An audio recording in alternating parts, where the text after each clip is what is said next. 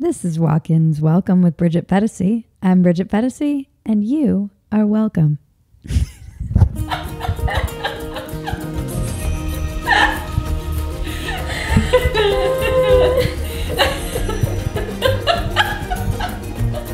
You know the drill.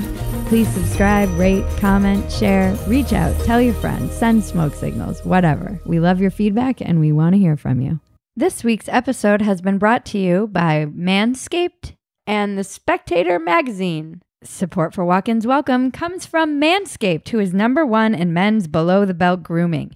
Manscaped offers precision-engineered tools for your man's family jewels. Get 20% off and free shipping with the code WALKIN at manscaped.com. That's 20% off with free shipping at manscaped.com. Do your ladies a favor. Hit manscaped.com up and use the code WALKIN. They'll thank you. The Spectator is the longest running magazine in the English language, and it's now getting ready to launch its US edition. And yours truly writes for them.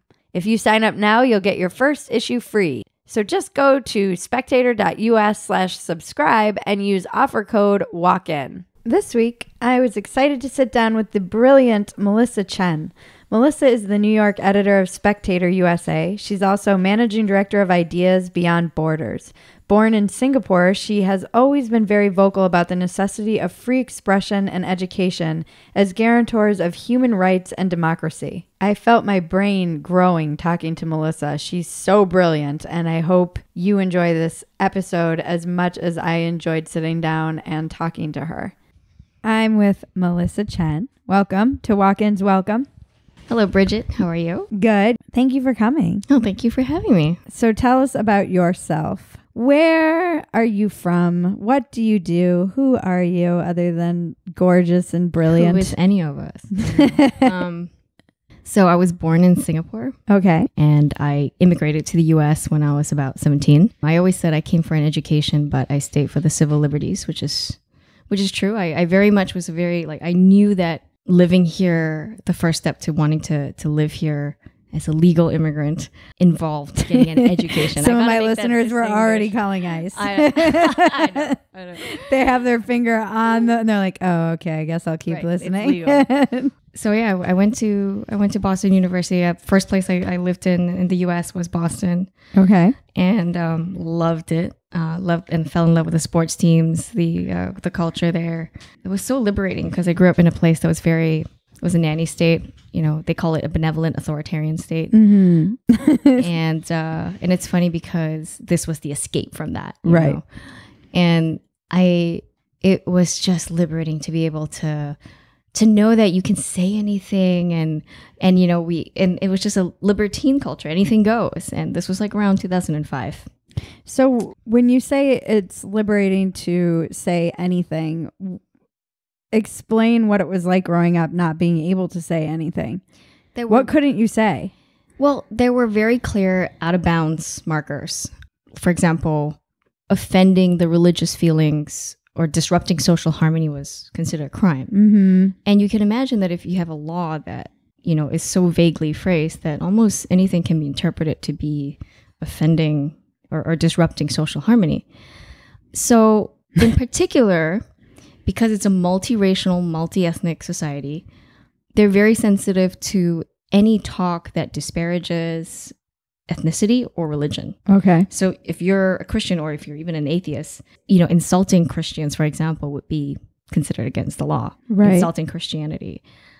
At the end of the day, private talk is one thing. Now you put that online, you're writing a blog, you're saying it in a YouTube video, that could get you jailed, and it has happened. Wow. There is precedent to this. In general, there's just this understanding. It's kind of unspoken. Over time, when these laws exist, people end up self-censoring. Right. So topics become like sensitive, and it's like a landmine. Mm-hmm. They're kind of there. We know we're not supposed to say anything that disrupts social harmony. Mm-hmm. But you don't know until you step on it and it blows up in your face. And what happens when it blows up in your face? You get jailed. Right. It all depends on people filing. You see these reports in the UK about people filing police reports because they didn't, somebody offended them in a joke. Right. Singapore is a former British colony. We got a lot of our laws from the from colony, the British Penal Code as a colony. So, yeah, exactly. So there are these institutions and processes in place. When a certain action gets you reported to the police, well, they're going to investigate, and then it escalates and it forms this whole thing. So people generally there's this like PC general, like, sanitized kind of PC culture that just some topics are not really they just don't go into that as a general rule. So does this breed kind of a black market of ideas? Is there an underbelly in Singapore that's how does this repression, I feel like anytime you do this, there's a shadow that gets cast. There is. And many expats from, who live and work there will tell you in some ways, it's like, because anything seen as overtly racist would be kind of clamped down in terms of speech, right? But when you're there privately at the bars and you're talking colloquially, people have very reductionist ideas about race, and it just comes out. It's pretty free flowing on that conversational level at the the markets or at the restaurants, at the pubs, but it's not dealt with. It's just not talked about. Honest conversations, in a public sphere. So, and if you're an opposition leader in politics, it's difficult for you to even address these topics. That's the whole idea. It's, if you're authoritarian in general, you can use certain laws to hoard power, to make sure that you create a rhetorical space where no one can assail you or your ideas. And that's the point of it. Right. So it's a useful thing. Yeah, it is a useful tool for silencing dissidents. Right.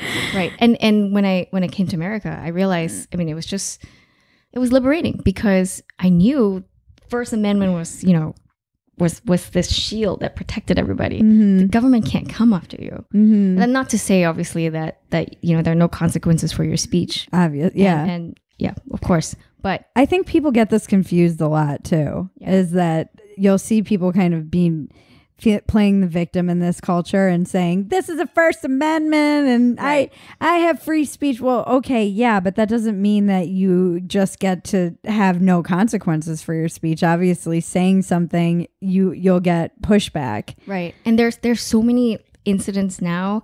I feel like there should be like a website that monitors all these things. Like I don't know, like who's the latest person to get canceled and why. Right. Because from Kathy Griffin, the comedian who did the Trump head thing, to Mark Lamont, was it the guy who got fired for saying something anti-Semitic on CNN, from CNN, and then Kathy Jew recently with Miss World. Okay. So there are all these like incidents, and they're happening on both sides. Right? They are happening on both sides. And how do we view these issues? Is it, Masterpiece, the cake, the cake bakery? Oh, right. Christian baker who didn't want to bake a wedding cake for a gay couple. Like, these are all kind of in the same wheelhouse. Yeah. At least that one was, I feel like they're not all litigated though, No. So at least generally it seems like it plays out in the public space. And that's what's interesting when you live in, and I've said this on multiple podcasts I've done as a guest, that self-censorship starts in the mind. It does. Or censorship starts in the mind with self-censorship. And it's almost like you have to lay this, if it's not being enforced externally, you have to lay the psychological groundwork for it to be accepted. And what's interesting about the time we live in now is that when you describe what happens in an authoritarian state and they come in and they enforce this, now it seems like we have this mob that enforces these. It's still a vague who gets to decide what is quote unquote hate speech, for example, or who gets to decide what's so offensive somebody should lose their job. But it seems like it's just this nebulous mob that can take any form and appear out of almost nowhere. Right. And it's in some ways more terrifying. In some ways, because it's not consistent. Because it's social and it's not consistent. Yeah. I actually agree with that, because in the Singapore government's case, it's very clear what you shouldn't talk about, and everyone just avoids it. Like the boundaries are clearer, and it's the people the government in some respects. Yeah. You are all kind of united. And I feel, and I might be wrong, but in some respects, it seems like there's some solidarity amongst the people, that there's the authoritarian government, and then the people who live under that. Yeah. Whereas, and I'm sure there's their social contract, right? They actually voted for this government to stay in power. One party since 1965, since independence. They love this government. Right. There's no reason for them to vote otherwise, and they've been consistently elected. So there are fair elections in this country. So right. It's not, I mean, I would say it is a democracy by most measures.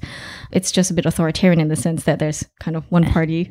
Right. And the kind of laws that are in place that keeps them in power. Generally, it's it's been difficult to depose them, but that also means, I mean, but you can start an opposition party, so it's still free in that respect, right? But compared to the mob here, I don't know. If you gave me a choice now, I think that was the part where I started kind of getting into this world of ideas and like participating in the online sphere, was when I started to realize the very thing I was escaping was here. Interesting. And in this form. Interesting. And this amorphous mob. Is there a social mob in Singapore? Are there people that will kind of cancel other people or report you to the government, or yes, that's why you had those police reports. Right. Because I think the threshold is like if 5 people file a police report over something you said, the government, they will actually investigate. The police will, and then it escalates from there. You might get jailed, and it has happened. So there is, but it's not the way it is like here, right? Like with the Twitter culture, and people trying to constantly look out and dig up old tweets and use that against you. No, that does not exist. Interesting. So tell us more about what you're doing presently in this world of ideas. So you went to school in Boston, and I love Boston. And then what did you get your Patriots? I know that's how we bonded at first on twitter.com. Exactly. So then when did you, sorry, what were you going to say? Oh no, because the Patriots are just the most hated. I know. So it's like a tribe that's, But what's funny is that I grew up when they sucked. So everyone's you have every right to. Yeah, I watched them lose for decades. My grandfather died before they ever even started winning. And so when people tell me that I'm just a fair weather fan, I'm like, no, they broke my heart for decades before they started dominating. Belichick, Brady. Yeah, exactly. No, and I jumped. I mean, so coincidental. Like around 2004, which is just about when I came to the U.S., was when the Red Sox started winning, the Patriots started winning. Right, the curse was broken. Boston became a winning city. So it's like I kind of got really lucky. I'm totally spoiled. That's amazing. So when what'd you get your degree in? Quantitative computational biology. So I did those degrees because I was trained scientifically, in Singapore, just high school and everything. I specialized in science. I really, really love the clarity of the scientific method. I find it so satisfying when, evidence can support a conclusion, which is why I also naturally have a bit of a resistance to grievance studies. Right. Of course. It's not tethered to reality or any semblance of reality. But I liked science, but that wasn't my real passion. The reason I took a STEM degree was because I wanted to get a job. And I wanted to get a job because I wanted to stay in America, because I needed to get hired. And for a company to hire a foreigner, the company pays an extra, like a couple thousand to the government, basically, because they have to justify why they're hiring a foreigner. And in STEM degrees, that happens more often. So I knew I had to take a STEM degree for pragmatic reasons. I needed to get employed, right, if I wanted to stay in the country. So I would have, had I been born an American, I would have actually probably done journalism. Interesting. I wanted to write. I wanted to be more of like a political scientist type. Okay. I was interested in that, but I didn't pursue it, like academically because of considerations for employment. Because you're smart. And so then did you get a job and what did you do right out of college? I worked at a research institute. Okay. So I was actually using my degree for a while. I was doing genome sequencing research and things like that fascinating. I mean, Did you see that book right there? The first one. Which one? Oh, wait, Gene? Yeah. Oh, this is his new book. Yeah. That's great. He's a great writer. He's a great writer. Yeah. We're talking about the book Gene, and it's basically the history of the gene. By Sid Arthur. He wrote an amazing book called The Emperor of All Maladies, and it's about cancer. Yep. That was his first one. Yeah. He's, brilliant. And just such an engaging, I'm not a STEM person at all. And I love, it's still a page turner. You can't be trained that way. I think you can always be trained. Like, it's easier for a non-STEM person to learn the principles of, rather than somebody who's kind of like a rigorous scientific logical thinker to be creative. You know what I mean? Right. I see what you're saying. Yeah, it's much easier the other way. It's still challenging for me, but he writes books that are such page turners, even for someone who, like myself, who's just not necessarily trained in science at all. So I literally have to Google like every other term, and I haven't finished it. It's taking me a long time to get through, but it's just so fascinating. I could go on a 12-hour tangent about how fascinating genes are and how much influence they have in everything. I was fascinated when I learned about genes from Richard Dawkins. I read The Selfish Gene. That blew my mind. That book is like, I really like parsimonious frameworks like Occam's razor. Yeah. And his explanation of how life could just begin. All the complexity that we see from just self-replicating information carrying molecules was so satisfying to me that when I decided, okay, you know what, I have to pick a STEM degree. Why not physics? Well, because the human genome was just sequenced in 2004. There was so many insights into it, and I knew when your choice of study involves not textbooks, because it's so frontier, right? Like, nobody's written the textbook yet, that you're reading papers, like all the graduates, like there's no program. So I that's the beauty of education in America. Like, I could come in here and just like say, hey, there's this new field. The institution isn't prepared to train people in yet because it's that new. Yeah. But I want to pick and choose my majors to make up a degree that makes sense to work in this field in 4 years. That's institutions like universities are so they're slow and cumbersome, and they're not really flexible yet. But liberal arts education generally allows you to pick and choose, and you can justify that. You can't do this in Asia, by the way. Right. It's very rote. It's very set. Everything is like kind of like mapped out for you. Right. And I find that society in general, education system, they're very unforgiving compared to here. Can you explain Occam's razor so our listeners don't have to go Google it? Oh, it's that the simplest explanation is usually the likeliest one. Right. And it basically is a statement on conditional probability, because everything that you kind of conjecture has probability attached to it. So the more conjectures you have, the probabilities multiply, and it gets lower and lower and lower. So the simplest answer is probably like that's what a lot of people who are very anti-conspiracy theories in general really like to bring up to justify why that's like, is it like the sister of or brother of what's the other one where it's don't attribute to something that can be explained by stupidity? Hanlon's razor. Hanlon's razor. And Christopher Hitchens brought it up once. Is the only reason why I encountered it.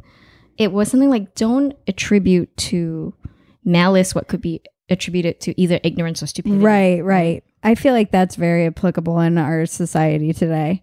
Every time there's a so-and-so is racist, look at Hanlon's razor. Like, bring that up. Is this just like, I think it was like H&M had a t-shirt that they had an ad where it was a young black kid was modeling a t-shirt that had a monkey on it. Oh, I remember this. And then obviously it was huge, and it's not malice. No, I think it's just stupidity. Right. Yeah. Exactly. Or just ignorance or someone like we were talking about this before we even started recording, that I want to start this business because corporations, celebrities, all of these people who aren't on the front lines of the culture war and don't understand theory, intersectional theory or any theory, right. They keep stepping in stuff like that. Somebody like you or I would have taken one look at that before it went out and been like, no, this is a big red flag. You can't put this out in the world. I mean, I would hope that someone would at least make somebody aware of what they're going to be stepping in. I feel like you get the choice to do this. Yeah, but you would have to put on woke lenses to see. But I think that I have that ability. I think I would have the ability to, because I understand the theory, like those plates that just got canceled by Macy's, the fat shaming ones or whatever. Yes. There were plates, for our listeners who don't know. There were these Macy's plates, and they had little different rings on the inside of them that went outward. And the first one was skinny jeans. The second one was what was the second one? It was like Friday jeans or something normal. And then the outer ring was mom jeans, and it was like the apocalypse. And Macy's pulled them. It. I know. But I feel like any one of us who is possibly in this would have been able to say, "Hey, Macy's, I see where you're going with this, but you're probably going to get some blowback, just so you know." It's good to advise them, but I wonder if by doing that, we're preventing learning experience. Do you think anything good happens? Do you think anyone learned from that, though? No. That we live in stupid times. Well, yeah, okay. Yeah, because let's say I just start making billions of dollars actually censoring. In the final irony, Bridget starts a business and censors everyone. I'm like, I can prevent you from doing this by sanitizing the entire experience. Right.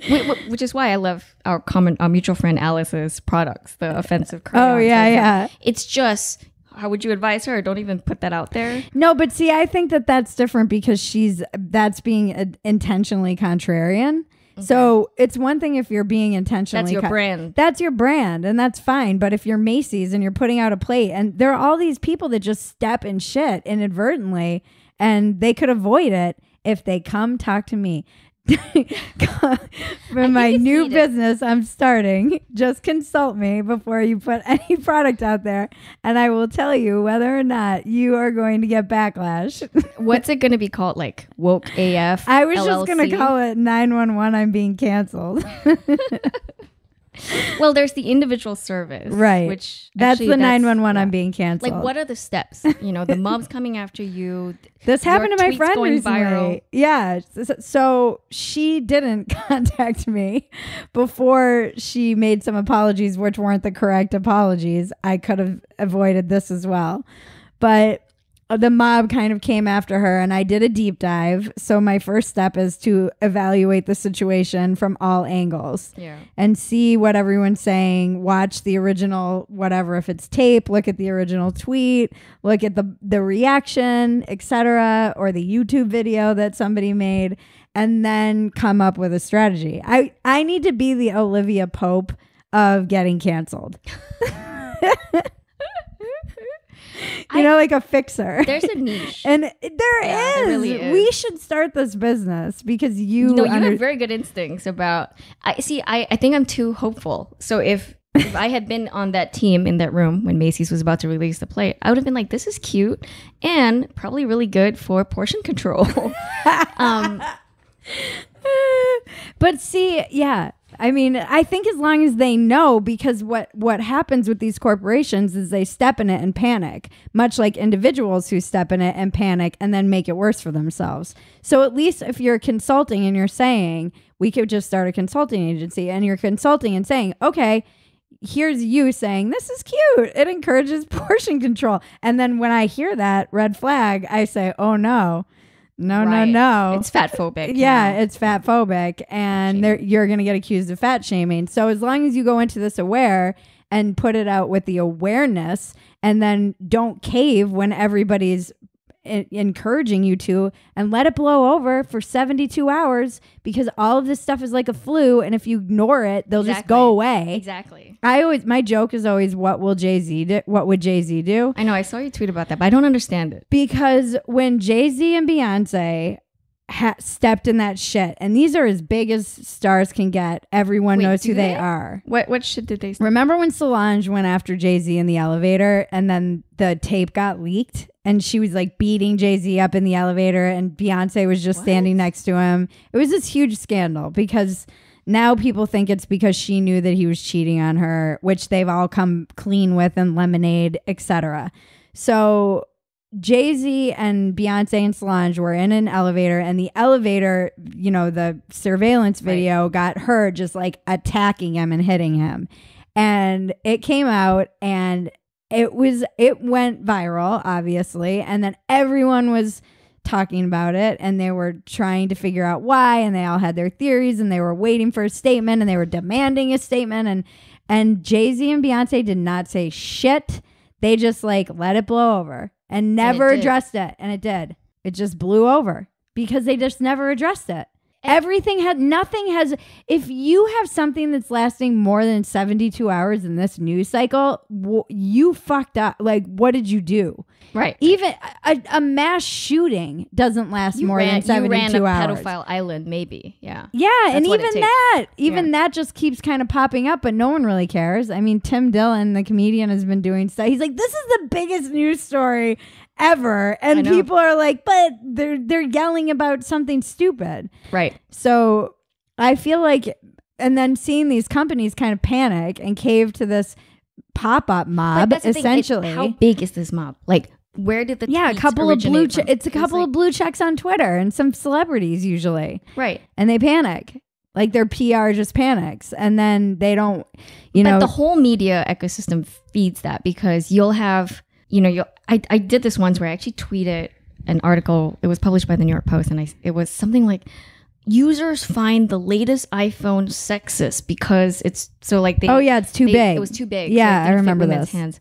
So I retweeted something like this, and then later on I went to look at the article, and they basically, the source of this article was 3 tweets. Oh, this always happens from one person. Yeah, that had 2 followers. Yeah, and I was like, why is this an article? And the reason why I really like the libertarians now, like good writers at Reason, is that they're consistently writing and pushing back against this. Yeah, I see that a lot. Robbie Soav has been writing articles about this shouldn't have been an article. Yeah. So he has a whole series of articles about why this shouldn't be an article. Yeah.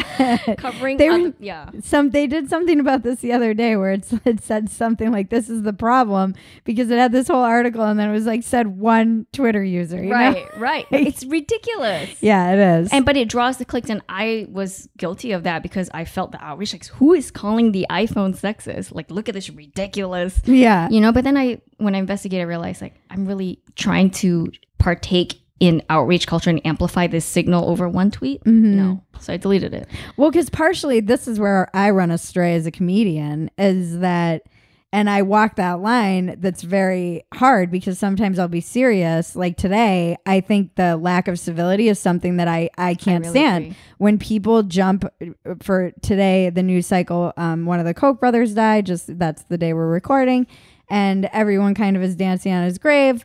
And they all have their justifications, dumb toxins, whatever their justification. But that to me it's just weird. I can't believe that we live in a time where you put your name to a tweet celebrating someone's death.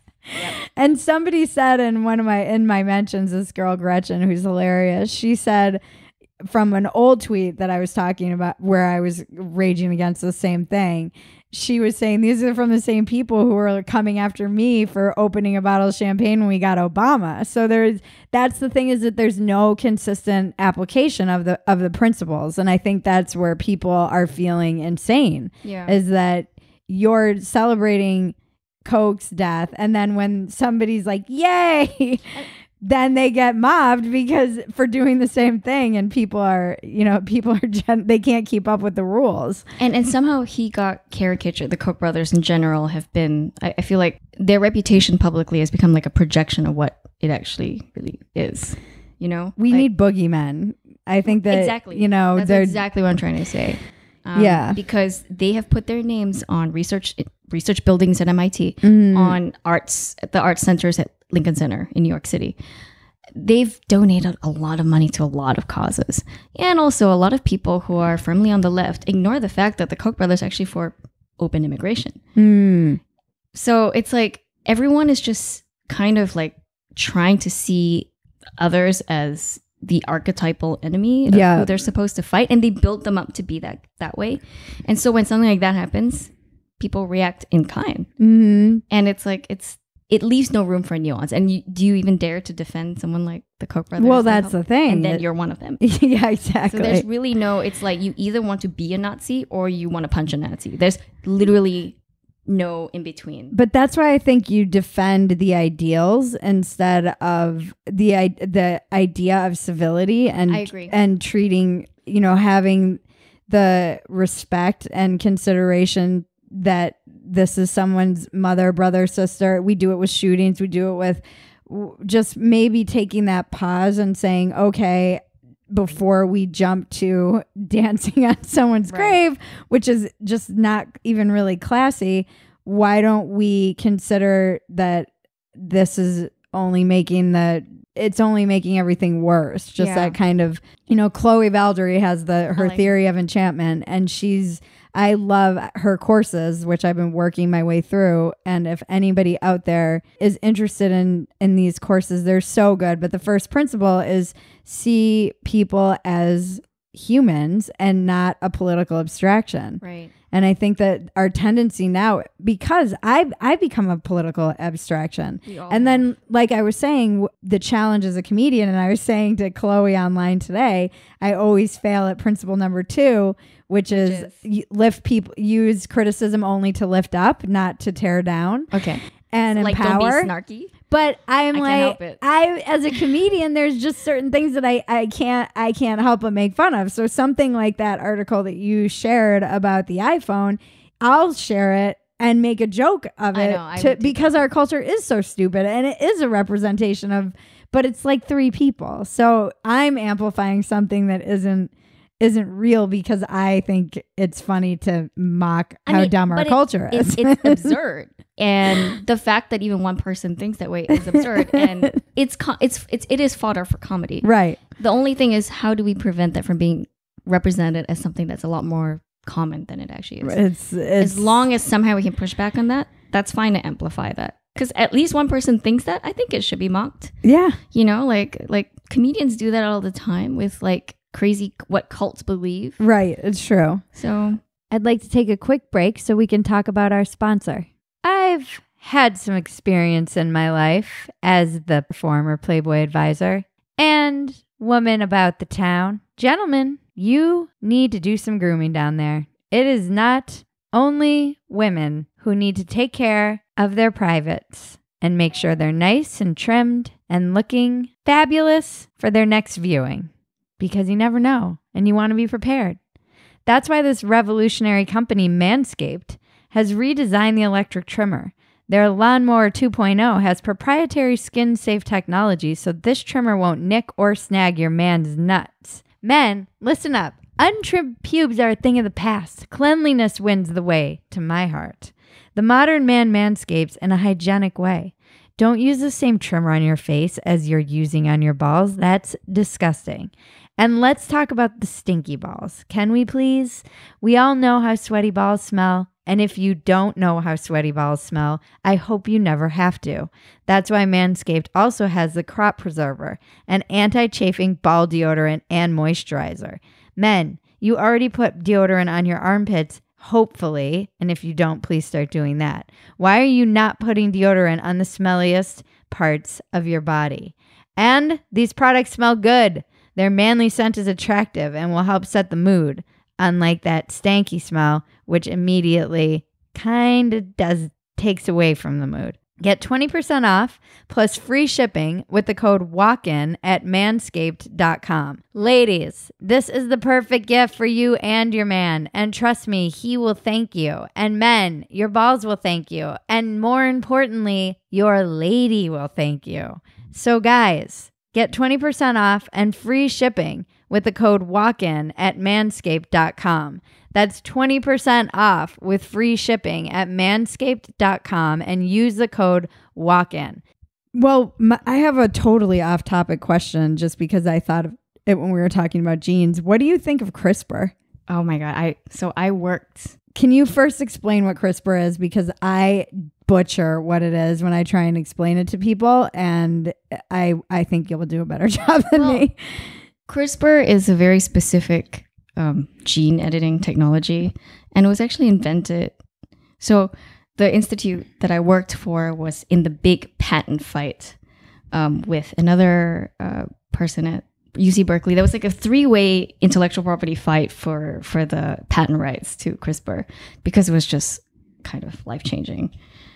We're talking about the ability to excise portions of your genetic code and insert whatever you wanted in it. You could make a complete synthetic gene using, some sort of like molecular system, scissors kind of system that we derive from bacteria. And so I was actually working at the time on a platform called the Infectious Disease Platform at the Broad Institute, which is the institute where one of the claims for CRISPR's intellectual property came out of.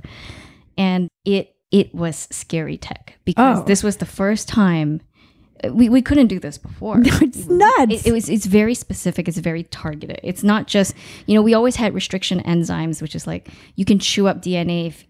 If the enzyme matched a certain code, you can just add it to say like a sequence, and it will just like kind of cut it up. But this time we can actually like insert. We can actually target and insert whatever you want it to insert. And it really opened Pandora's box in terms of what we could use it for. And here's the thing. I always say, whatever moral concerns we have, China does not have them. Right. And they will run and use it. And they have. So the kind of experiments that they are doing, we don't even dare to do. What kind of experiments, for example? They're altering germline. So they're actually like, there have been reports that China has, or at least some scientists in China have attempted to make designer babies. I've heard about this. They're also doing very large scale. What do you mean about designer babies? Oh, so to actually alter the germline. So, when you have a child, it's just a random recombinant mix of mom and dad's DNA. And Chinese scientists have actually gone in to selectively put in genes or change genes. So you can be like, I want the blue eyes from mom and the no balding and I want the smarts from the mom in this department and the height from... And that is so controversial to even say the smarts, because we're all like now blank slatists, right? We're supposed to think that it's not inherited when 80%, there's, 80% of your IQ is heritable. Right. So that's controversial to say here because we're so concerned about egalitarianism. Right. We don't want to acknowledge the fact that there are cognitive differences between people. I mean, isn't that why Mozart was really good at music? Because his dad was a musician. Isn't partially because he comes from a long line of musicians? But they're also, but there's also amazing, musicians that didn't. Right, of course. I'm not saying that, I'm not defending that you can't, that all things are hereditary. I just think that to act like that isn't something that's real is where we're at, equally as hurtful. But this is the issue. We're denying very basic biological basis of gender, and China is altering germlines. Like this is with CRISPR. This is the disparity and why sometimes I'm afraid about the future of our countries. So I have this recurring dream, and I've had it for about 10 years, and I'm in New York City, and then some steam starts coming up from the manholes, and then everybody drops. It's people holes. Yes, because San Francisco changed that now. Yep. So everybody falls down and we're all paralyzed and just looking at each other, but I'm conscious. So it's basically like being in a K-hole. I don't know if you've ever tried ketamine, but it's essentially like we've been tranquilized, but we can still function. And then it's the Chinese and they're occupying America. Oh my God. And it's all their armies. And when I saw all the video of the Chinese army assembling outside of Hong Kong, I was like, this is the same shit that was in my dream, like exactly the same tanks and everything. It was terrifying to me because I'm like, this was in my dream. Why? And then they're all marching, and somehow I get up I managed to escape, and I have to run through the woods of Connecticut and all the way to my grandparents' house, which is in Rhode Island. My dream was geographically accurate. It was geographically accurate. Yeah. And I run all the way there, and then I'm hiding there with my family where we've all assembled to try and defend ourselves against the Chinese, essentially. And then I wake up every time when they get to the door. I've had this dream probably 20 times. Somehow in your subconscious, you seem to be afraid of the gas. It's like, what are they pumping? Like, it's like you're a natural libertarian. Whatever's coming out from the manhole, because it's always like hot steam or something. It's this white plume, right, that comes up. Yeah. What is that? But one of these times, it's going to be something that's... It's going to be some gas, a chemical or biological warfare attack. So anyways, that's my big... No, I really appreciate your tweets about China. And that one that I retweeted was something like, you said... in the streets of Hong Kong, people actually fighting for freedom and democracy. And here it was the weekend. The Antifa versus Proud Boys. And you just said Americans are LARPing. And I was like, that's exactly what it is. It's just like cosplaying idle minds with nothing better to do on the weekend. It's so weird I'd rather to me. you go shopping at the mall. I'm always like, what kind of loser? Like, that's just my instinct to all of them. Like, what kind of loser partakes in any of this? I know. And it's so funny to me because they're protected by the police in these circumstances. So the police is what allows the event to even happen. do this. Yeah, it's not like they're fighting the police or exactly. They're being basically reffed by the police. Right. And it's so like, how do you guys think this is badass?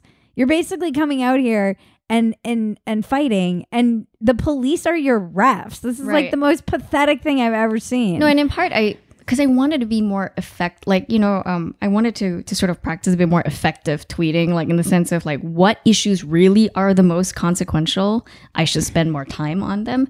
And so for the same reason, I spent more time sort of like tweeting about China, Hong Kong, because it's just in the grand scheme of things on this global scale. When you zoom out of just American culture wars, this issue is going to be a defining one for our time. It's for our generation struggle. It must be strange to come from Singapore and be in America and see what's going on in Hong Kong and then juxtaposed to what is happening in America. Yeah. What do you feel? What does that stir in you? I mean, I don't really like the argument that we can't be concerned, because some people make this argument. I don't really like the argument that we can't be concerned about feminist rights, like say like the Me Too scandal, whatever, because some people in Iran can't even take off their hijabs without being jailed. I think we can be concerned about several things, but I think proportionality should be encouraged. I agree. Right. So it's crazy to me to get all worked up because thermostats are apparently sexist. Right. That is ridiculous. Right. Completely ridiculous. And literally the first world problem, right? Mm. You actually have thermostats to control the temperature. For starters, like the privilege of somebody just, blathering about such a problem. I say this all the time on here, that I think America's biggest problem is that I'm convinced that everyone, and I don't know if people know, I wonder how much of the general public even knows about Antifa and the Proud Boys fighting. I don't know if I don't know if the mainstream covers it. I don't know if... But if you're on Twitter, you will. If you're on Twitter, you do. But I don't know. We kind of live in that culture. So I don't want to alienate any of my listeners who don't know if that's, what that even is. And it's like these two extreme little factions. I think Andy's attack by Antifa made the mainstream. Made the mainstream. Right. Everyone covered it. Even CNN did. But I always joke that I think it's pretty clear that no one who's a member of Antifa or the Proud Boys has a passport. And if they do, they haven't used it. I agree with that. I think a lot of our problems in America and things that we complain about stem from people just not traveling around the world enough. Actually, and that's actually kind of related to how I felt when I met Faisal, my co-founder. Okay. In his case, like, I had my concerns and my complaints growing up in Singapore, but by and large, it's a very prosperous, stable country. In very many clean. regards, far more safe than living in America. Mm-hmm. And so I meet Faisal, and all these concerns I've had, I'm like, yeah, sure, no freedom of the press, sure, no freedom of speech. yeah, Al-Qaeda shooting up my neighborhood and my brother died. And his best friend was killed because they thought it was him. And he had been fighting. He'd been like blogging and talking about the problems of extremism for a long time. Wow. And so, my consequence of speech, I already knew what I couldn't say. But if I did say it, I would probably just get investigated and jailed. Faisal would get killed. Right. So it was one of those things when I met him, it was like, okay, maybe these problems are not that bad. Right. The ones that I thought was like my world and like, my oppression or whatever it was. And that's the kind of thing that meeting people from other parts of the world and paying attention to these stories, like what's happening in Hong Kong, what's happening in Moscow with the pro-democracy protests. And then in the same breath, you have some people here calling, say, Trump a dictator, right? All right. You can argue that maybe there are some things that he has done and said that has some authoritarian tendencies, but to equate and to use the same language to put all these problems in the same basket as if Trump is dictator for life, Xi Jinping, that is irresponsible. And it actually does trivialize the fight that the Hong Kong people are taking to the streets. Yeah. So it gives you this sense of perspective. All these social justice woke stuff that we hear about, if they zoomed out, and looked at the world in, not just globally as bigger picture, but also just time, right? Because that was why I wrote that article about post-colonial theory. Right. Because people were assailing the Hong Kong protesters for waving the British flag, for waving the American flag, singing the Star-Spangled Banner.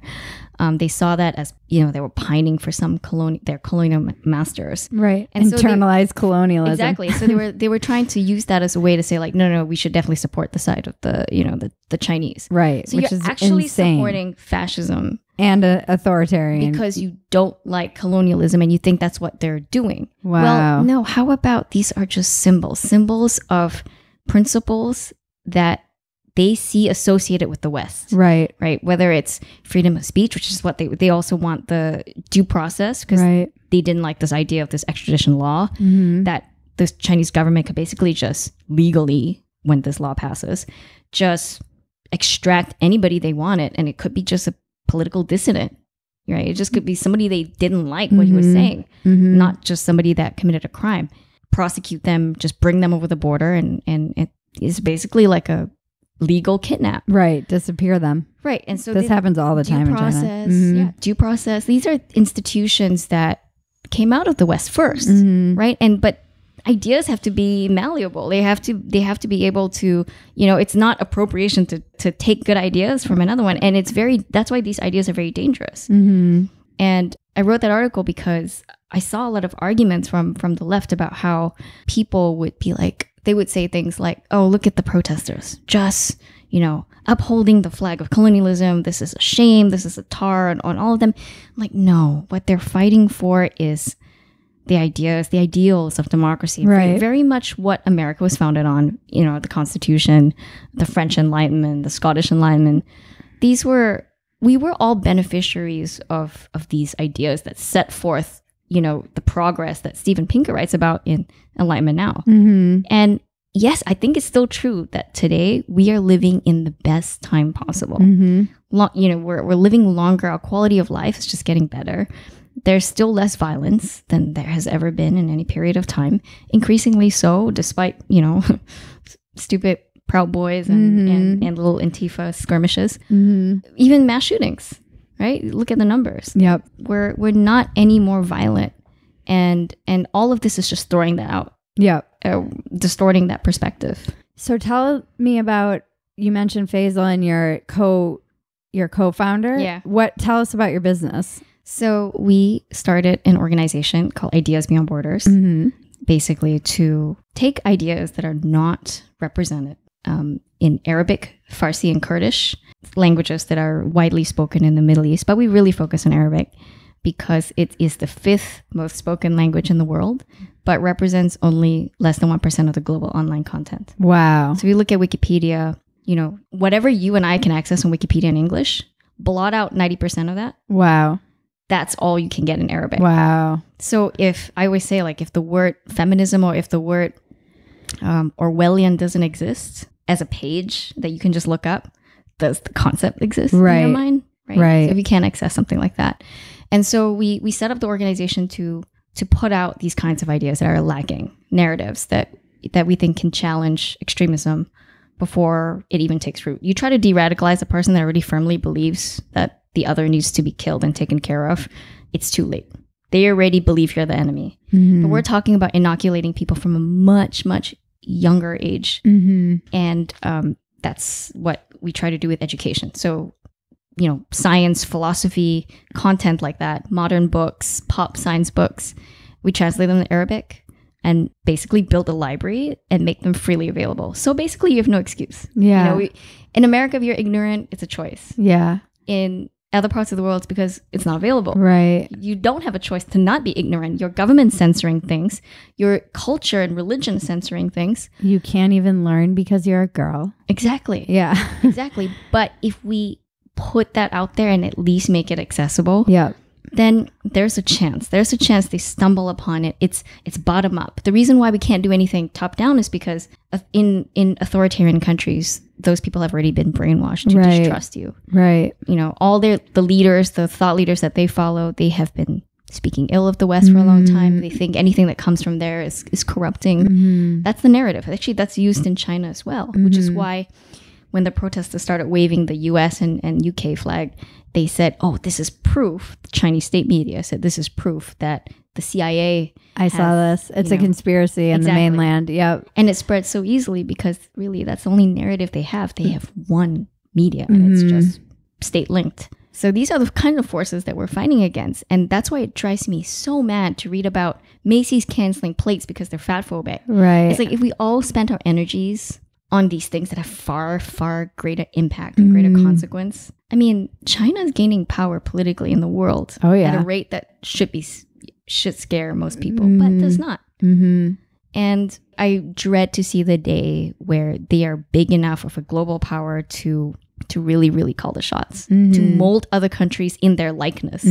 which is a surveillance, social techno currency. dystopia. Yeah, do we want that world? No. And we should be doing everything to push back against that. And it's the same thing with extremism. Like Faisal always says that polarization is the mother of extremism. Right. When you have a highly, polarized, like in the article that you wrote about people kind of existing at extremes and the centrists in the middle are getting exhausted and either they're tuning out, they're just disengaging, or they're joining the extremes, right? Right. It's really two choices. I think you had three though. Well, I can't remember the third one. Go insane. Go insane.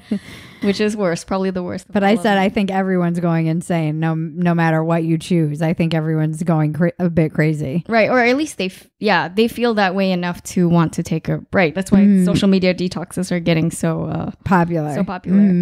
But that environment creates it's basically fertile ground for to sort of go through this process of reciprocal extremism. One side inflames the other side now inflates the other, and all these articles that we're talking about that based on three people's Twitter eggs tweeting is making the situation worse. Right. It is. It's strangely it's kind of all connected. I know. It's I wrote that article about the politically homeless, the battle cry, and I loved it. I've heard from a couple of people who come from like the Soviet Union, former Soviet Union or Russia or parts of Eastern Europe. And they said, and they've written me and said, what you describe about the siloing of the private and the public is what happens in communism. Yep. And they were explaining to me that description, specifically saying people are siloing their public and their private personas, is very indicative of what happens when you're under a communist state. It's not, actually, Faisal grew up under Saddam Hussein, and he described to me what it was like that, his father would have Saddam's picture ready. And when even his best friend came over to the house, he would hang Saddam's picture because he couldn't even trust that his best friend would not tell on him. Right. Imagine living like this. Yeah. Constantly afraid. You can't even trust your best friend. Yeah. And in your own home. To not report on you. I know. And it's, again, this is wrong think, right? It's just wrong think is such a crime, and thinking Saddam is a bad guy is the wrong think there. So how is the business going? It's going well. We're about 1.5 years since we got our 501c3. Wow. Which is the IRS, tax-free declaration. For nonprofits. Yeah. And we've had now about 6 or 7 books fully translated. Wow. Do you speak Arabic? I don't. I've been trying to learn. So Duolingo just started an Arabic free. What languages do you speak? Mandarin, English, and because of a couple French boyfriends, I can understand French. And basically pass a little bit off speaking. But my accent's terrible because I can't do You just reminded me of this old joke I used to start. The do that very well. I just heard, I feel like I remember around 9/11, around that time in the early 2000s, there was some joke that someone told me that the optimists are learning Mandarin and the pessimists are learning Arabic. Oh my God. I feel like That's maybe funny. it's, I don't know if that's like true anymore, but you would get immediately hired by the CIA if there's a lot of state governments who want to hire you if you spoke Arabic. It's a very useful skill. I love that language. But you know what? You don't have to do it for Mandarin because at least, most people, even from China, would speak English. Right. So it's actually, you don't have to learn Mandarin. They'll come to you. Okay. Yeah. Interesting. I'd like to take a quick break so we can talk about our sponsor. The Spectator magazine is launching in America. For those of you that don't know The Spectator, it's the longest running magazine in the English language, having been published in the UK for 191 years. And now it's getting ready to launch its US edition. It's already out. I have my first one here already. Launching in print starting in October and being delivered monthly. The US edition follows much the same path as the UK magazine, delivering fearless, beautifully written, and impeccably sourced journalism.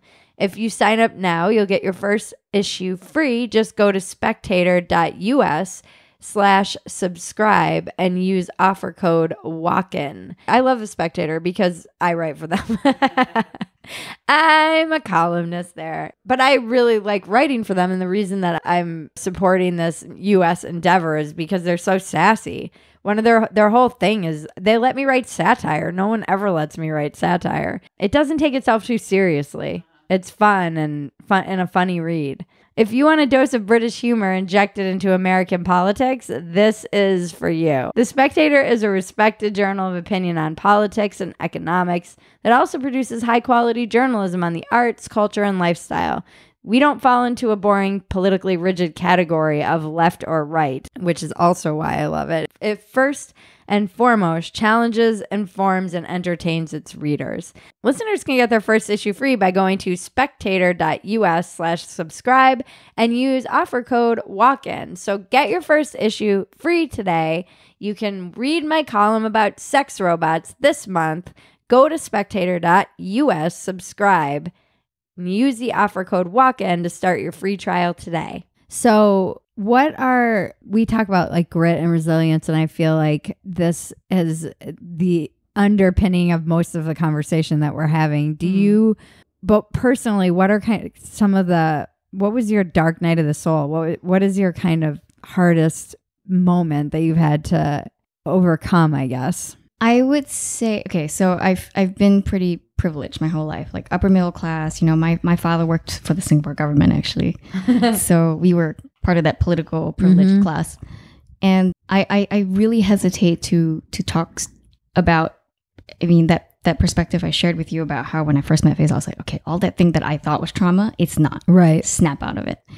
And also because I grew up in one of the most, just honestly, if I had to choose where to raise a kid, Singapore is just so good and stable that I even hesitate to do that because I don't want to raise snowflakes. Yeah.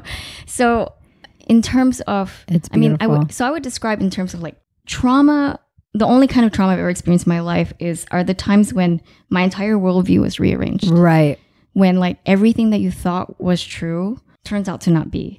Or the world that you see, it just suddenly deals you this blow, right? And I was raised very, my mom was evangelical Christian. So the day that I kind of realized in my own head that like this was a charade and everything that I was indoctrinated to believe was not true, I don't think anybody, if you've gone through that process of either deconverting or even the other way, converting, you will remember that day. Right. That your whole worldview just switched. It's like when you find God or when you lose him. Exactly. Or no, it's just, or they always say like, the day you grew up was the first time you realize your parents told you a lie. Right. Right. That was that awareness, that shit. Like that was my epistemology. It was a parent induced, epistemology. I call it factory settings. It's like what was squeezed into your brain before you had a choice. Right. No, and exactly why we started this digital free Arabic library. It was to really challenge this factory settings. Actually, I should use that phrase way more often. Run it.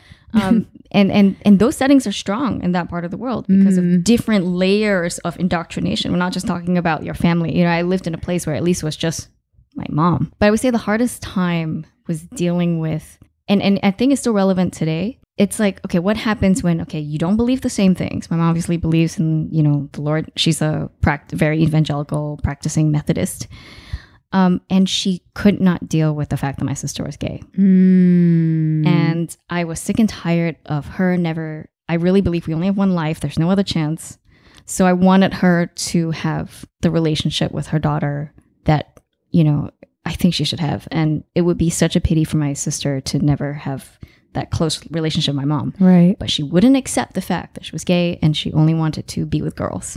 And so the hardest thing I'd ever done was I disowned myself from the family. Wow. I told her that if she wouldn't accept my sister, that she would lose her only other daughter. Wow. And it was just the two of us. So I walked away and it was, thankfully it didn't last that long. But those few weeks of just, not knowing, basically just imploding the whole family structure. Right. And using my relationship with her as a hostage to get her to accept my sister. That was probably the most difficult time. That's ever. Extremely difficult. Did they have a relationship now that they finally do? Wow. And you and your mom do? Had to, in her mind, like she probably still does think that she's going to hell. Like that's just. Well, that's what I mean. It's so hard because, you talk about losing your whole worldview when it gets turned upside down, but that she did too, right? My mom on the other side, like, exactly. For her, like she had to confront with that part, which is why also I found the conversation between Ben Shapiro and Dave about whether or not he would attend his gay wedding to be interesting, because it's very similar forces here. At the end of the day, I don't think me and my sister would ever doubt that my mother loved us. She's super religious, and whatever we ultimately feel that she's trying to, like curtail our way of life, curtail our freedoms, because of her pre-assumption, her set of assumptions, she's doing it out of love, and you can see the direct line. Right, she's worried. It's difficult to, and I think that's what's missing in today's lack of civility. It's that we do not see the line between their good intentions and their actions, which we disagree with ultimately. Because, I obviously think that gay people should be able to love whoever they want. Right. But in somebody who's a conservative, a religious conservative's mind, that's not what they think. They think that I'm saving you from hell. And that's coming from a place of love. And to understand that, that's difficult. Right. It is difficult. Wow, you walk the walk. I mean, that is definitely. Yeah, it's hard to do that also to somebody that you love. Like, I my heart broke when I. Yeah, of course. When I disowned my own mother. Yeah. I've been in a similar. I know what that is like. There's like no greater bond, and when that bond is broken or distorted or violated it somehow, it's like I think it definitely does a number on your head that is hard to explain. I think the capacity to love somebody also gives you the same capacity to hate the person the most. It's like kind of a two-way street. You can't really be that angry at somebody you don't really care about or love. Right. Which is why every Twitter egg that says, you're a whore, I don't care. Like, it's just, I don't care about your opinion. So what are the challenges you're confronting now? I feel like we occupy similar space in the culture war, I guess, in terms of just being being in that place of like, what is going on? Yeah, of people daring to think publicly. With no, with little. What are some of the? I know you were mentioning that there was one of the events you were going to speak at has been caught up a bit in this cancel culture of having things, people's ideas being shut down because they are disagreeable or unmentionables or whatever we call them now. Or what is it? What are they called in deplorables? No. Well, they're called deplorables, but and it's almost becoming like in India how they have the untouchables. Untouchables, yeah. The caste system. The caste system, yeah. I feel like that's there's a bit of that in beginning to seep into our culture. And the more things are political, the more topics will be untouchable. And so what's left for us to talk about is becoming increasingly, small. So like I'm even concerned about even the state of sports. Because sports now has become political. Kaepernick, like all these things. And what used to be like a nice refuge away from politics, it was just the one thing that we broke down. Like at the end of the day, like the sports tribalism is healthy tribalism, right? Like it's a good expression of it. Yeah, exactly. It's in fact within the Patriots, you'll find Black Patriot supporters and everyone. Funny story about that. I remember being in a bar. We were watching the playoff games, and one of the Patriots players scores, and his name was White. And the black guy, his last name was White. Black guy in the bar starts shouting, "White, white, white power." And the whole bar just fell silent. Like nobody wanted to go along. It was like one of those like, they're like, it's a trap. Yeah, it's a trap. But I always remember that. But that's healthy tribalism, right? Yeah. This is like, it's not based on these immutable characteristics. It's a tribe we elect to be part of. I got a lot of criticism about the piece. The criticism that came from the left is that basically it is my privilege that allows me to be disinterested. I get that pushback all the time because, I have publicly identified as a centrist. Mm-hmm. And the reason I do that is because I see no benefit right now to aligning myself with either party. Also, I think it leads you to prize party over principle. People hate that word centrist. I try to use independent because centrist has people have the idea that just because you're centrist, you're both sidesing everything. Exactly. And or that you're always taking the middle position. Right. Or you're trying to find the balance between something abhorrent and something that isn't. No, it just means that you're evaluating things on a case-by-case basis. Correct. And not identifying them preemptively based on what you are supposed to believe about a situation because of the tribe you're aligned with. Exactly. And people misunderstand that, I think, a lot, which is why I generally go with independent. I want to take back the word because it's like the word racism now. People have redefined racism to be prejudice plus power, not just prejudice. Right. And I don't like the fact that they're able to do that. And in the same way with the word centrist, because what they really think centrism is being a moderate, which is really this middle of the way. Okay, that's moderate. To be a moderate is to always like, okay, between looking for compromise. Guns, yeah, exactly. Yeah. Even when there is none. Right. Versus the centrist could take extreme left, extreme right positions on different issues. Right. And it's just that they're not, there's no reason why we have somebody that, if I know that you are a huge Second Amendment person, I pretty much know your position on markets, on free speech, on a whole host of other things, right? Because abortion, we know how it clusters. Yeah, that's what I'm talking about. It's this clustering effect. Mm-hmm. It should not exist. Mm-hmm. If everyone was truly independent thinkers, centrists, in other words, like you should be able to find a pro-life, anti-gun person. I've had so many interesting emails from people, and one woman said, "Why can't I just have somebody who will let me have my guns and keep their hands off my uterus and wants small government?" And I was like, you never hear that, that's exactly. And this is somebody from Missouri or something. So it's funny when you start hearing, particularly from women who are pro-choice and pro-gun, and those two things don't exist. But I love amplifying these people because it's so important to break that party line. Right. So when someone like Tomi Lahren came out saying she's pro-choice, I was like, this is huge and this is important to amplify her. You can be conservative. You can also be pro-choice.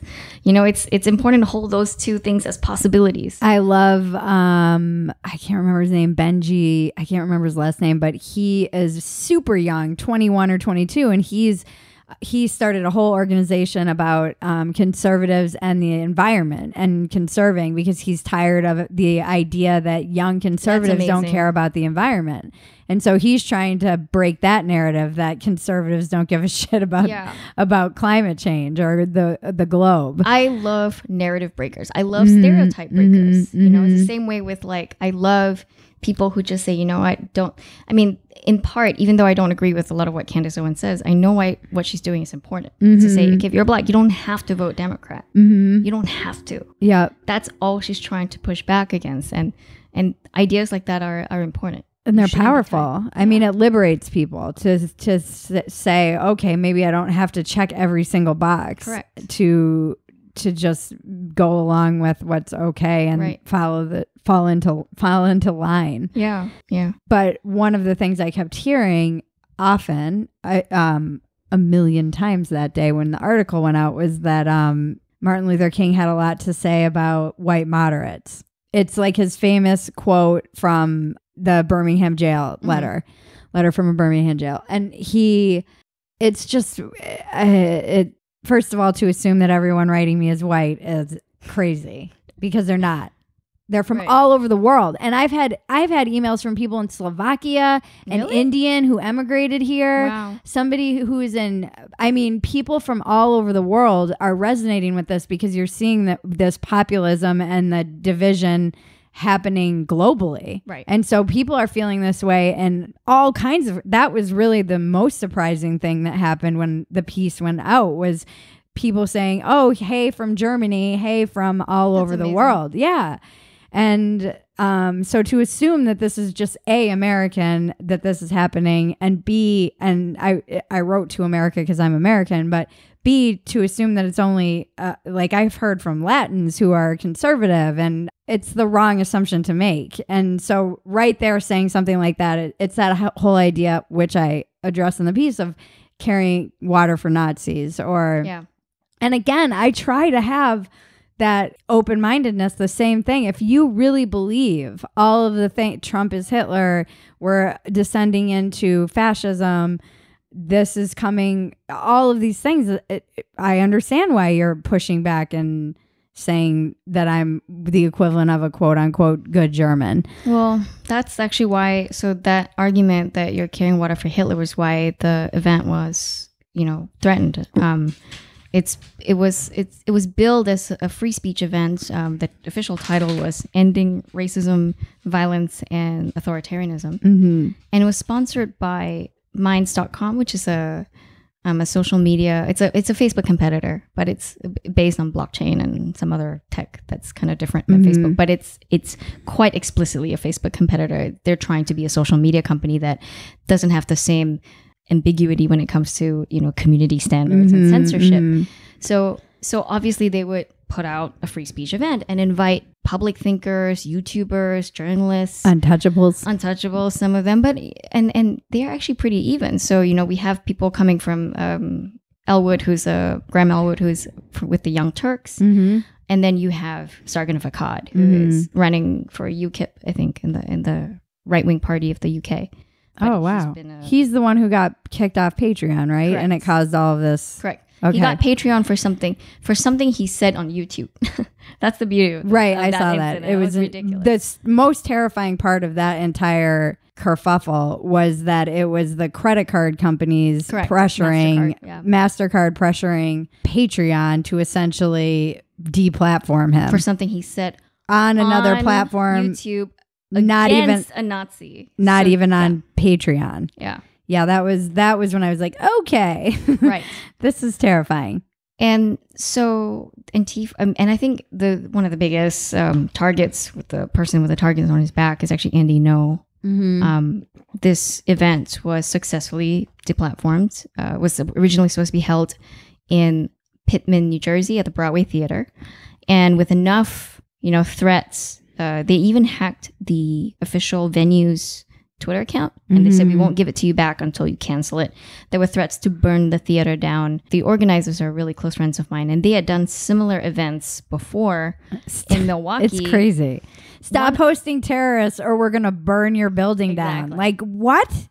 How do you not? I don't understand. And before, so last year when I was at the other event that they did last year, there was a bomb threat called in. So, wow. So in the middle of the event, about 5 p.m., we all had to evacuate the theater. Obviously, the police will never know if it's credible or not. And if you're doing your job right, which they were, they had to evacuate and just investigate the claim.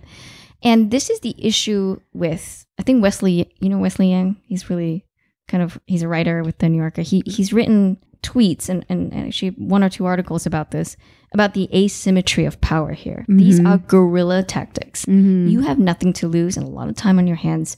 You can create a lot of chaos for people that have a lot to lose. And because of the way threats have to be investigated, you can cause so much disruption and ramp up security costs to the point that it makes having an event untenable. Right. So when Ben Shapiro spoke at UC Berkeley, his security costs to UC Berkeley was $600,000 just to have that event because of the threats. Right. Now you ask yourself, $600,000, is that worth an event? Right. So I'd love to hear him speak, but this is a cost, and who is footing the bill? And it's less about, and then you can say, oh, it's not about free speech, it's about budget, Right, and so exactly. it puts them in a position where even at a public school, they say, well, it's a budgetary concern. It has nothing to do with the free speech. Right. So it's this weird loophole in the system. And so the venue caved. The Broadway Theater said, okay, we can't do the event anymore. These threats are just overwhelming. And so I think... And I can't really blame businesses sometimes. And I can't blame individuals when individuals get mobbed into taking down tweets or whatever. I don't blame people when they have a business and they're trying to do whatever they have to do. Or families to provide for. Yeah. You can't. And, I think... they're looking for another venue to pick it up. Tim Pool's helping. He did a really good video about this. He's also speaking at the conference. Again, he's another one that has been accused of being a right-wing hack, especially of late. Yeah. And one of the targets of the conference. So what is your pushback to that argument of carrying water for Nazis or Hitler? Well, I got that. So when I posted about the event, I was encouraging people to still attend it. We're not going to cave to the mob. These terrible tactics. Someone had written I'm going to reconsider my support of your organization because you are willing to, I'm moderating a panel with and Sargon's on it. And I pushed back. I said, well, why didn't you say anything about the people on the left? Why are you only tarring me for basically sharing a stage, nothing more? You don't even know the content of what I'm going to say. I might disagree with Carl Benjamin, Sargon of Akkad. I might push back on him. This hasn't happened, and you're already judging trying to tar it with guilt by association. Right. And now you're saying this is an alt-right event alt-light event because of the presence of certain individuals you disagree with. Right.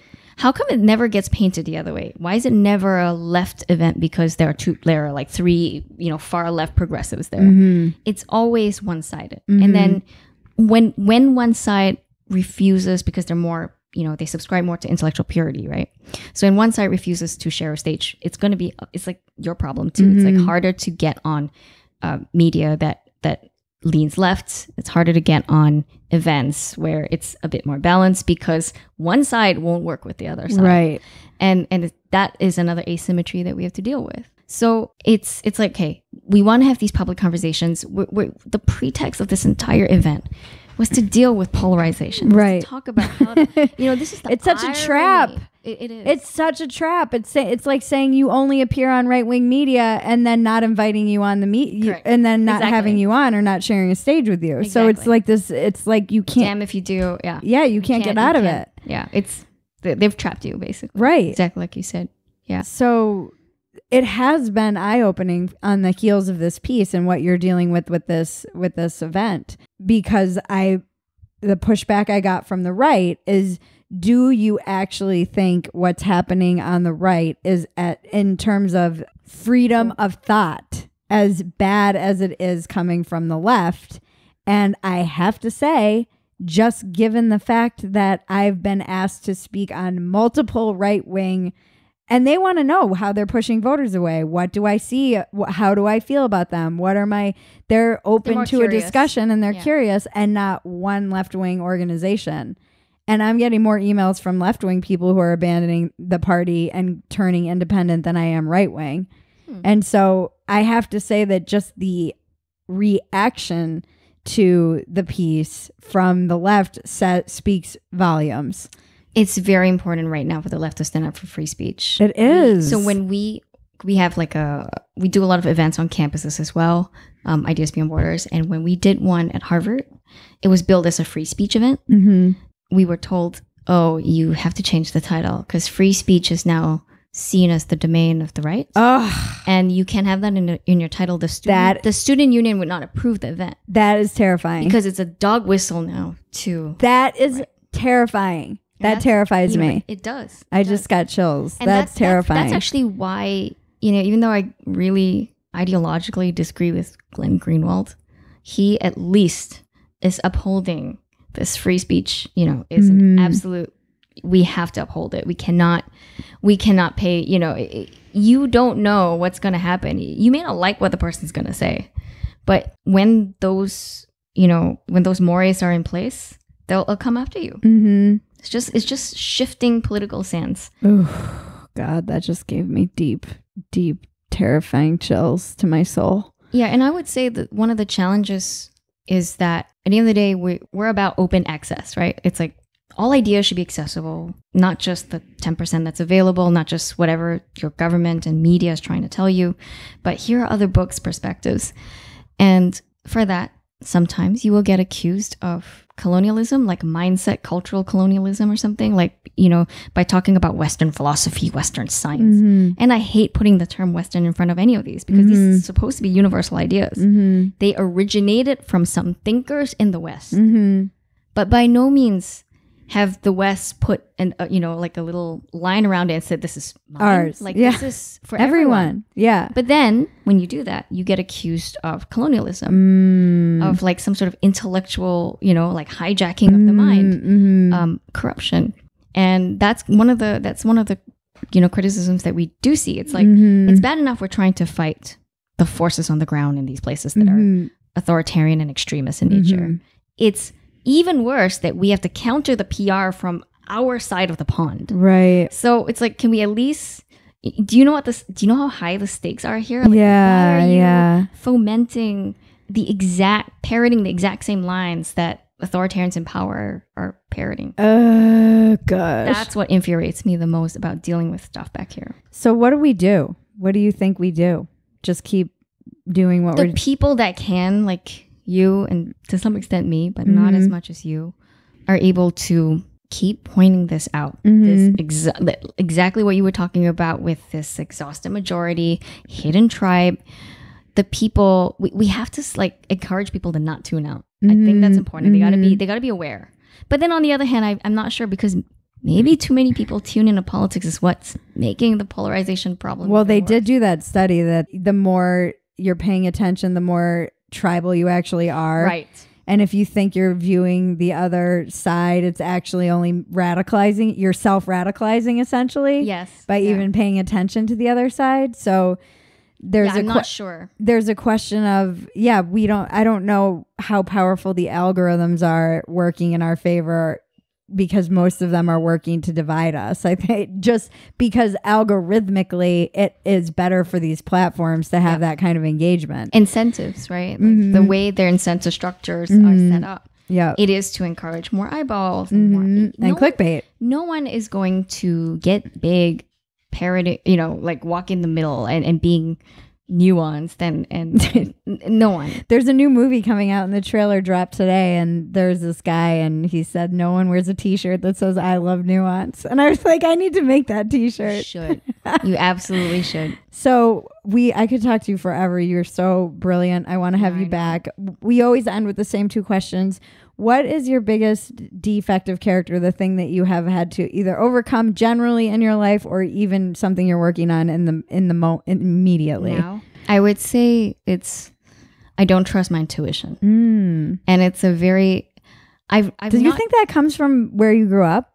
Yes, and also because I'm very scientific minded. Right. So I always like, how do I know something? And the definition of intuition is that you believe something, but you don't know quite why. You don't know the steps of how you got there. But it's a gut, right? It's like coming from some like very visceral... I'm laughing. Gut feeling. Only because Peter Boghossian and I got into a huge debate about this when I did a podcast with him, but my Zoom died, so I don't have it. We lost it, but we got into this whole thing podcast. Because we got most of the podcast, which is fine, but we lost the whole part where we were debating intuition because I live by my gut. I know. I'm just like... I get gut instincts, and my whole life, it's really all I've had to go by because I lived in so much chaos that I only had my gut. And it was a guiding light for you. Your gut has proven right. Yeah. And I was saying to Peter, you don't ever hear anyone say, I never should have listened to my gut. You will never, ever hear those words. But that might be because of confirmation bias. Well, that's exactly what he said. Okay. He was like, you only remember the wins, Bridget. You're only going to remember the wins. You're not going to remember that time you had a gut instinct and that it was wrong. It's funny. Because like people like Peter and Sam Harris are my intellectual bedrocks. Yeah. They were my heroes growing up. And oh my God, I'm so much younger than them, but I am actually. Yeah. And I think people that sort of are naturally disposed to the STEM side of things, that, you're more logic dominant, ignore this gut feeling. They ignore intuition. They actually distrust it. I actively distrust mine. He does too. Yeah. And I feel like for me, it's an animal instinct that we don't listen to because we've put so much authority in our mind. Right. And so I don't really trust my mind. Really? I have the total opposite. It's the only thing I can trust, but I have no trust of my mind because I'm an addict. And so I've learned at a very young age and for years that I can rationalize anything. But your mind is fixing your mind. So you should trust your mind. I use a 12-step program, which gives me a framework, and I have to run things by people that are outside of me often because my first thought is usually not the best thought. And that is just the truth of that's been true. And so I run things by other people because I'm like, hey, is this crazy? Is this real? Is this the perception real is my perception of this accurate? Because I don't trust my mind. My mind will tell me anything. My mind historically has told me anything to get, even during this whole, so this is a great example of what I've always been afraid of. I was a factory settings, very liberal. Am I coming center because I woke up and it's just having this more information that I am now exposed to? And yes, I think that's part of it. Or is it my lizard brain adapting to survive? I don't know. Okay. I don't trust that there isn't part of that going on. Do you know? You can't be sure. I can't be sure. Okay. So yeah, it was so interesting. I wish I still had that conversation with him, but it's also one of those things where I'm like, no, that was ours. That was for. I think one of the greatest the errors I sort of made in terms of my approach was that I've overvalue logic over intuition, and I'm starting to see the benefits of it. How do you differentiate it? Like in your body, or how do you exactly what it says. So so you ask somebody, okay, why did you pick this stock? Or why you ask Warren Buffett, for example, like, why did you invest in this? And if he can explain to you the logical steps of how he came to embrace that position, or why he views somebody as bad or good, what as the supporting evidence, if you know those steps, that's not your gut. You've rationalized, you've thought about it. Mm-hmm. Your gut is something that just tells you this person is bad. Mm-hmm. You don't know why, and you can't say why, and it's nebulous. Mm-hmm. And that in and of itself is not sufficient to explain to anybody else except you. Right.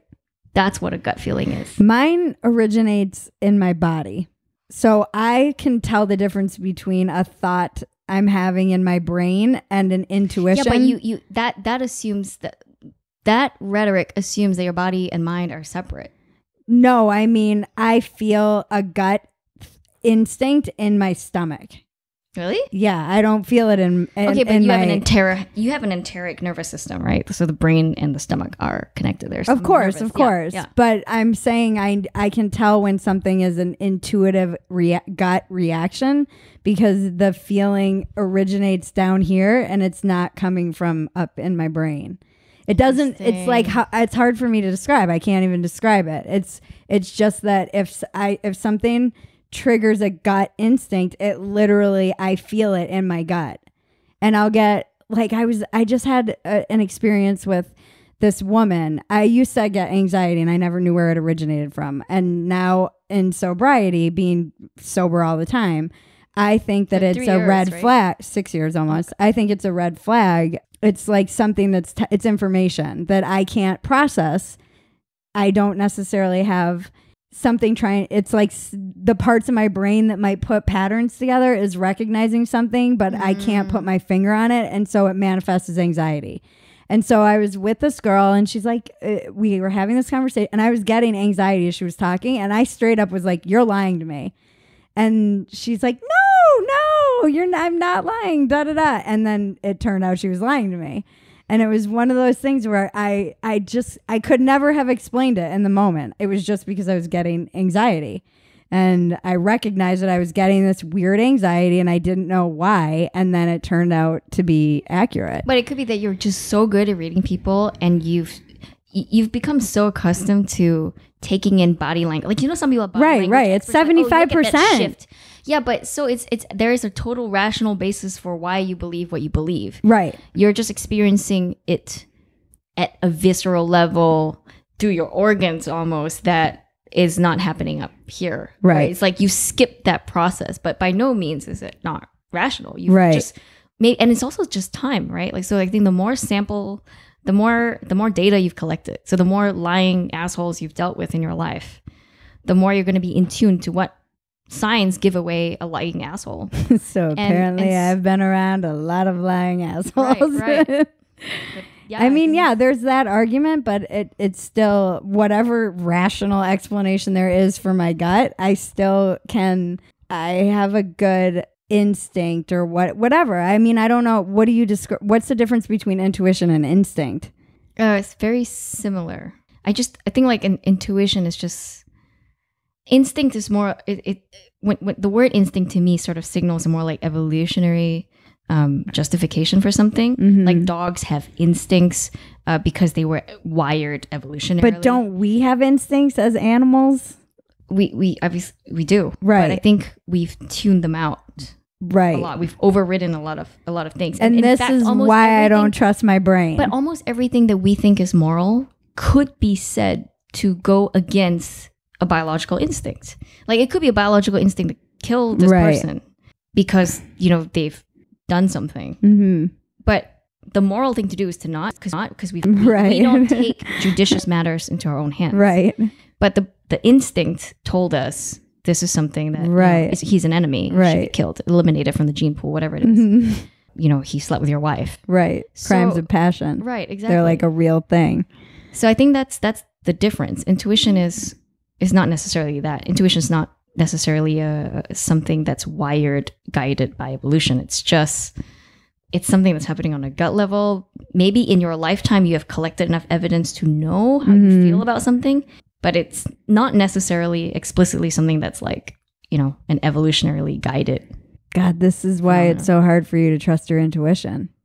Yeah. Because you're trying to rationalize something that's irrational. I know. But I think I'm more aware of that. Jonathan Haidt played a big role in sort of making me realize that I've overvalued logic. And how did he do that? Because he wrote that book about the moral foundations and about System 1 and System 2. Was that Righteous Mind? Yeah. Yeah. Which is, it's a really powerful book for me because it really explains, it shows you that people come to their conclusions. It's like okay, there's the political. On the shelf over here. Oh, really? Maybe, perhaps, yeah. Because it's like if you take an issue such as like the final thing is say somebody's political opinion, right? Mm-hmm. What leads to that? So first, you have to have a view of human nature. What do you think? Are people naturally all people innocent until proven guilty, or other people guilty till proven innocent?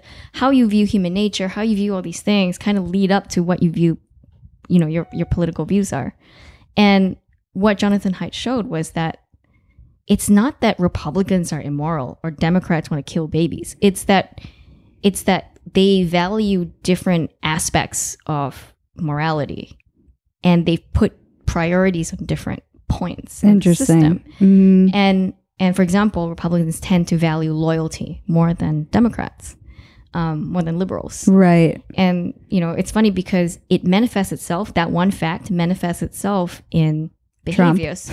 well, political, but also dogs. Right. So Republicans tend to like dogs. Right. So if you watch Fox News, you're gonna see a lot of dog food commercials. But if you watch MSNBC, it's all Friskies for the cats. Oh, interesting. And it leads to consumer choices. Everything's just kind of linked to this, like how you view this moral foundation, what you value, and it's. I find that really fascinating. That's so cool. So, what is your greatest asset? My greatest asset. This is always harder for people. I'm always fascinated that it's much easier for people to find something wrong with themselves than to think about what's amazing about themselves. In my case, it's also like culturally programmed.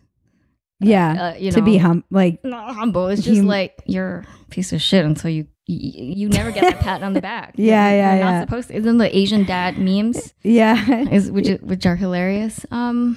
It's not one thing, but I think it's a combination of things. I think I would say my greatest asset is the ability to kind of connect with most people, depending on you talk about political silos, now they're cultural silos.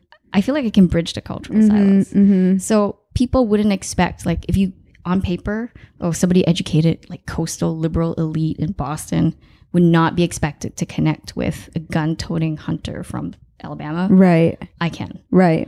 I like WWE. I eat McDonald's still. Like, there are just certain, I don't know. But do you like people? I'm a bit of a misanthrope. Okay. But I don't like crowds. But I like people one-on-one. Yeah, I feel like you like individuals. I do. I prefer that. Or a very small group. So like anything more than 4 freaks me out. I don't like the party settings or like music fest. Oh my God, my greatest hell will be a music festival or Burning Man or something like this. Yeah. Where it's just a ton of people, overstimulation. Carol Roth was saying this the other night, that her hell is waking up one day and being in Burning Man. Really? Oh my God, there's so many kindred spirits in our weird group. I know. I did not know this. And I took to Burning Man like a fish to water. Really? Yeah. You did? Wait, so you've actually been? I went sober. Yeah. But you like it, and you would go I back. loved it. But that's me. That's like, I would say that's just also what makes me, I'm very adaptable. I moved a lot growing up, and I'm flexible. And so you can kind of put me in any situation and be like, wow, she's like a fish to water. But I think it's just my ability from going to 12 schools in 12 years or whatever, I just know how to adapt. That's why you're not a snowflake, though. It's because you are adaptable. I just think that's a good survivor technique. Extremely. And I think that if you looked at the kind of ideological enemies we talk about a lot, the people who are very authoritarian on the extremes, they're not adaptable. It's precisely the trait that they don't have, actually. I think you are definitely a bridge. I mean, even since I've seen you, even just what you do for your job and your business that you started it's building a cultural bridge. Yeah. And that's so imperative now more than ever before. If you're going to have a gift, that is the one that we need. Right. Where can we find you? On Twitter? On Twitter. Anywhere. Okay. What's it? Where? My handle is at Miss MS Mel Chen. And my website, if you want to look at the organization and what we do, it's ideasbeyondborders.org. We have a library site which links to that. The actual library where all the free Arabic content is hosted on is it's Beit al-Hikmah 2.0. It means the House of Wisdom. You'll find it on the main website. It links out. And there's English versions of it too. And we have book summaries of Sam Harris's books, Steven Pinker's books, all done in Arabic and English. So there's a lot of content on the websites, and you can check that out. Great. Well, thank you so much. I know you have to get going, but I love you. It's always a pleasure. Come back anytime. Okay. If you write a book, which you should. No, you should. We'll get there. Thank you. It's time for the weekly check-in with Bridget and cousin Maggie. Here we go. We're off. Well, we've come out of the doldrums. We have. We've emerged victorious and alive. It was a rough month, man. It was, I weirdly, it was rough, like emotionally, but I actually still feel like it was a good month. No, I think that's true. I was pretty productive considering. That's true. And just being so engaged in the sobriety and program. So grounding. I want to read for like a year. I keep telling myself this lie that things will slow down. Yeah. It's like and you'll finally have time to read. And I have some time, but not as much time. It's like I just want to take 1 year off and shut down completely and read only. Well, you can do that after you fake your death. Yeah. You'll just spend all your free time reading. But every time I listen to the podcast, though, you're always talking about a new book. I know. You're reading. I'm always reading like 8 different books at a time. But I think that's the problem is that I'm not finishing them. So I'll feel better when because I'm always reading so many at once. And then I get distracted by a new one. So I have like 30 in the works in various stages of reading. And then I like this one, the big, hot, cheap. You know, people are always worried about Texas, and I started reading it, and it's all about the genius of the Texas Constitution and why basically Texas could never become California. Oh. And I know enough to know that that's true, but not enough to know why. To understand it. Yeah. Because I've only read enough to understand that it's true, but not enough to explain why. So I'm like, don't worry. Texas could never become California. It's in their constitution. Then people are like, why? I'm like, I don't know. I haven't gotten that far. I haven't gotten to that chapter yet. Like, I got distracted by the Gene book I was talking about with Melissa Chen. I love that book. But then I can only read and now I have everyone reading Mediated. And my sister called me. She's like, that book's hard. I'm like, yeah, I know. I've read it every year for like 13 years and I still don't understand it. Still absorbing. I need to reread it. It's been a while since I've given that a reread. It's so good. It's true though. You have to stop and go back and reread the sentences every page is dense, but it's readable. It's like it is. Every That's what page I like is about brilliant. Him. Yeah. And there's so much information on it and it is slower reading, but it's not incomprehensible. No, and most of the stuff that I've read in that genre sense, now that I've been reading all of this stuff about postmodernism and being exposed to so much of it from James Lindsay and Helen Pluckrose, and it's kind of boring and incomprehensible usually when people write about it. So at least he's a good writer. That's what I love about the book. He's just funny. It's so good. It's so good. I know. He emailed me again and I was like, he must have experienced some kind of surge because... You've been mentioning it all over the place and on Joe. Yeah, I'm sure it was like, why did I sell 100 copies of my book randomly? Even 10. Yeah, even 10. Even if 10 people bought that book, and that it would be definitely weird because it's like a 2006 book. I saw a review. The only reason I bought it was I saw a review of it in the New York Times, and I was like, I have to have that book. It was just something that jumped out to me. And then I searched it down and got it, and it should have done so much better, but I feel like maybe it was ahead of its time. It's like one of those books that if you read now, you're like, God, this guy... It was 15 years ahead of its time. It's like what Joe said. It's so weird when someone just sees that crest. Right. I mean, he has the whole chapter about... identity politics in there. And I remember when you were reading it and you were telling me about it and I went and bought a copy. And I mean, you look at my copy, you look at your copy, it's just covered in writing. Like I was writing in it and underlining things. And definitions of words. Brilliant. Like I legitimately looked up epistemology every time I read that book for the past 13 years. And I just understood what that word means like this year. I just didn't understand the word. Like, how do I know what I know about this word? Well, yeah. huge advocate for Mediated. It's such a good book. And now I'm rereading The Body Meets this. I have 17 books open I around know, me. and you're always talking about. I have such ADD. I just need ones. to freaking. But you're buckle always down. reading good books. I mean, it's a lot of interesting books.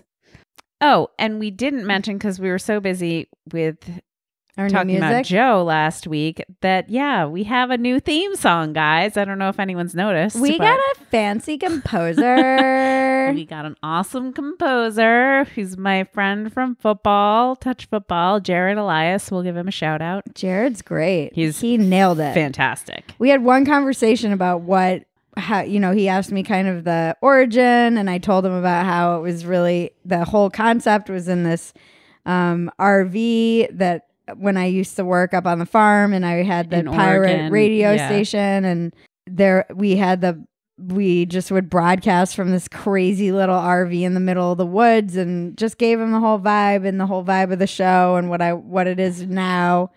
And I wanted it to feel open and kind of familiar. Welcoming and familiar. And then he nailed it on one shot. Right out of the gates, he sent it to us and was like, oh my God, it's perfect. It's exactly what we wanted. It evokes the exact feel. I know. I love it. It makes me want to be like, pull up and have a lemonade and tell me your life story. Have some tea or coffee or whatever. Come on and sit down on my front porch. Sit on the rocking chair and chat. Talk about life and things.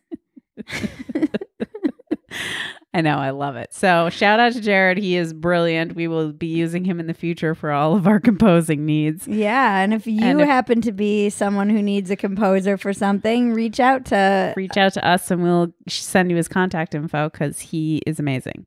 And speaking of reaching out to us, even though we have 12 email addresses, it's very hard to find one for me in particular, as I've learned since I was on Joe Rogan and people have yelled at me for having an impossible way to find me.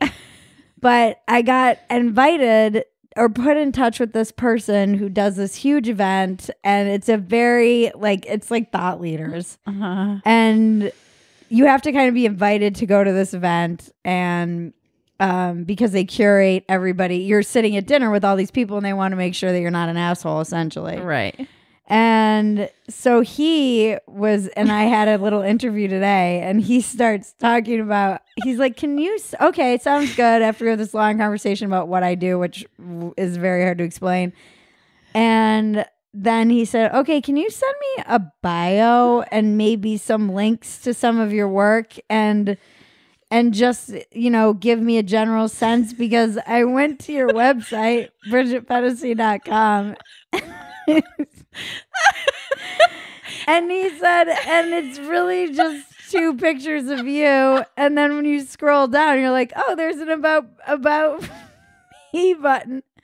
But then it just takes you back to the top of the page. Everyone needs to go to BridgetPhetasy.com and look at this, because it's literally 2 pictures of Bridget and it says Bridget Phetasy, writer, comedian, verified nobody.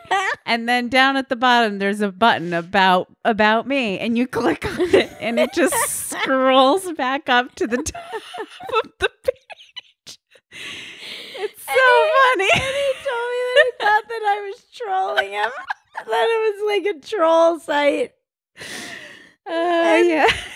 He's like, okay. And so then he thought that it was a mistake. And so he clicked it again. He was like, nope, that's definitely where the button goes. It's definitely like, I've never seen anything like this. This is like if someone asked me to do a TED Talk and then went to look me up. And this is what they are confronted with. And trying to find any information about me. And he's like, trust me, it's hard to figure out who you are when you Google you. It's like pictures of boobs, interview with Glenn Beck, writer for Playboy, Federalist. Like, what the fuck is going on here? YouTube show, podcast. No, it's insane. It's just as insane as I always wanted. And then speaking, so he was giving me shit about that. And it's funny because we were pushing to get the store up and like all these things. And there's just certain projects I want to finish before the end of the year. BridgetPhetasy.com being a landing spot for like podcasts, YouTube, Right. Just a Patreon, place that collates everything that you so that do. you can go and in see one my spot. bio, maybe right there. Wow. How logical would that be? And professional. Right. And instead, it's like a freaking practical joke. But it makes for a great story. I'm like, hi, Bridget. This is Bill Gates calling. We're trying to figure out who the hell you are, and we can't. What exactly do you do? Yeah. He's like, any kind of way. I probably will never hear from him again. I sent him some links and like a bio and promised him I would get that fixed up. Leader of a media cul-de-sac. What if I just had thought leader, like THOT? Media cul-de-sac ruler. A media cul-de-sac. Did you know the plural of cul-de-sac is cul-de-sac? Ew.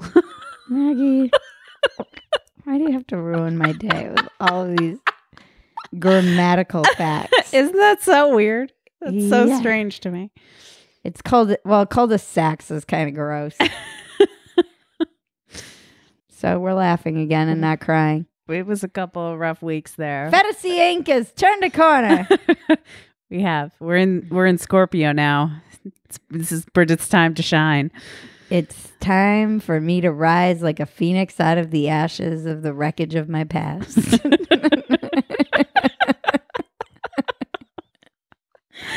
And the unicorn stands for the It's weird because I was reading the Addicted to Doom piece today that I wrote for the Fix like 2 years ago. Oh, yeah. Or almost 3 years ago now. And I talk about unicorns and dumpster fires in that piece. Weird. Yeah. Very predictive. I know. So Bridget's a psychic. We know this already, though. It is weird to have all of the like burning references when like all of LA is burning. And that's the weird thing too, is everyone's like, I hope you're okay, because all they see are the media, and we're like, tra-la-la, like 2 miles away. It's not far. It's not far. And we're like, oh yeah, the fire. Is that still going? Yeah, you're so used to like being surrounded by disaster in LA, you don't even really notice what's happening. Yeah. I mean, those poor firefighters, man. I get really outraged about the $2 a day inmates. I don't even know how that shit's legal. The $2 a day inmate. All the inmates fight fires, and it's freaking, they get paid like $2 a day. I didn't know that. Yeah, it shouldn't even be legal. No. It's fucking bullshit. That's insane. Yeah, it is insane. It's bullshit. I don't even know how it's legal. It's the kind of prison reform I care about. Wow. I had no idea. The more you know. The more you want to riot. So Don't even get me started we on learned two new PG&E. things today: cul-de-sac and prison inmates fighting fires. And Bridget's gonna have Gary Newsom recalled. Oh yeah, but you got to check out Twitter for that though. I'm gonna start A cliffhanger for next time. my political career began with a takedown. taking a trust fund baby down. My dreams come true. Have a good week. We'd like to thank our sponsors this week, Manscaped and The Spectator. Support for Walk-Ins Welcome comes from Manscaped, who is #1 in men's below-the-belt grooming. Manscaped offers precision-engineered tools for your man's family jewels. Get 20% off and free shipping with the code WALKIN at manscaped.com. That's 20% off with free shipping at manscaped.com. Do your ladies a favor. Hit manscaped.com up and use the code WALKIN. They'll thank you. The Spectator is the longest running magazine in the English language, and it's now getting ready to launch its US edition. If you sign up now, you'll get your first issue free. So just go to spectator.us/subscribe and use offer code WALKIN. Tune in next week for another riveting episode that will change your life, help you get out of your own way, and solve all the world's problems. I want to thank Ricochet, our composer Jared Elias, my co-producer and cousin Maggie, and all of you out there listening. This has been Walk-Ins Welcome with Bridget Phetasy. I'm Bridget Phetasy, and you're welcome.